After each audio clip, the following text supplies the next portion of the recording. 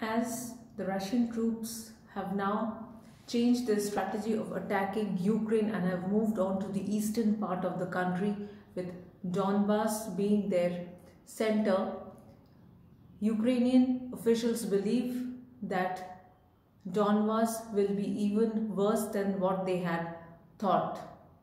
Some of the officials have said, including the Foreign Minister, have said that as the war intensifies in Donbas, they expect something similar to World War II to be happening in that area.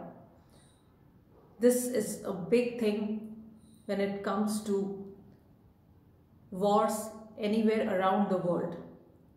Something similar to World War II will lead to ultimate destruction and devastation, not just in Ukraine or Russia, but all around the world. We know how World War II damaged the entire world permanently.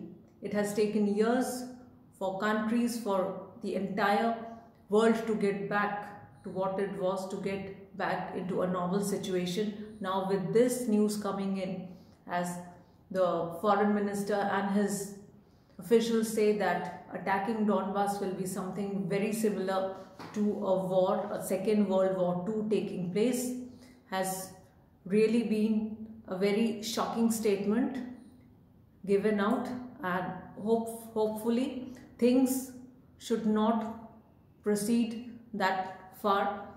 If President Zelensky and President Putin are fruitful in bringing down the amount of war and destruction that has taken place, President Zelensky is doing everything that he can. It is Russia now who needs to take the ultimate call and stop the war. Stay updated with me. Thank you.